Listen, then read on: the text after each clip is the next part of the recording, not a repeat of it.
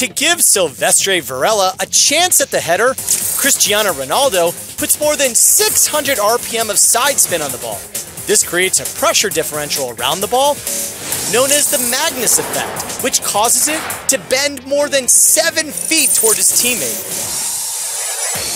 When Renaldo sends the ball in, Varela is still outside the box, and 3 US defenders are actually closer to the eventual intersection point.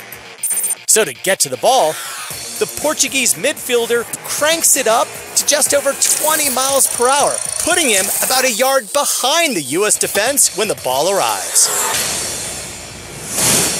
Because the ball averages nearly 50 miles per hour, this header wouldn't have happened if any part of the play was delayed by just 0.02 of a second.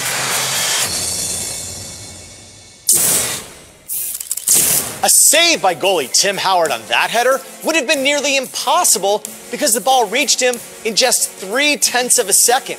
To put that in perspective, that's about the same amount of time a batter would have to react to a 120 mile per hour fastball. For ESPN Sports Science, I'm Brenkus.